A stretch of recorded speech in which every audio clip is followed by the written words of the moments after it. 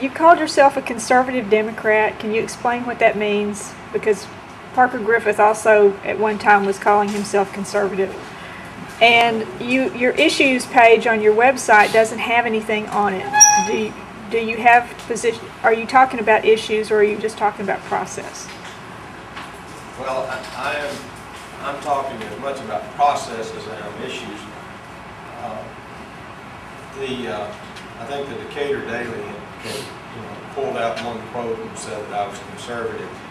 But at that point, what we were talking about, asked about my religious affiliation, and I said that I was a deacon in a Baptist church and a Sunday school teacher, and he said, well, I wouldn't call that liberal, and I said, no, I guess that's conservative.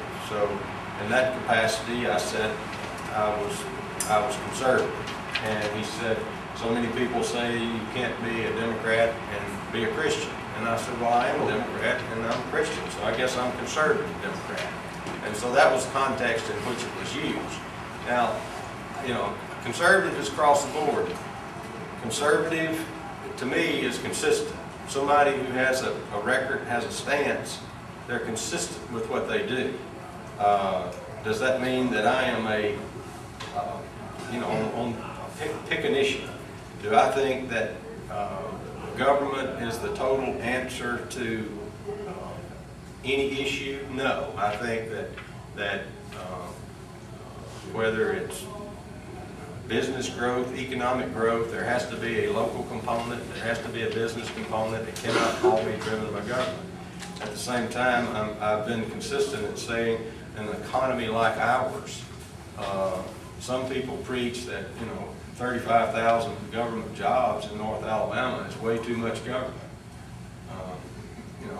If that means they're conservative taking that position, then I'm not, because I don't think that anybody in North Alabama has to apologize for the part that they play in protecting our warfighter, providing support, or working on manned spaceflight programs. So from that standpoint, would they classify me as a conservative? Probably not. So I don't know. That's one of those words that are thrown out there, to talk about the issue. I grew up here. I went to school here, and I would think that any boy that grew up on a farm and hunts and goes to church and all that kind of stuff, he's just sort of considered conservative. So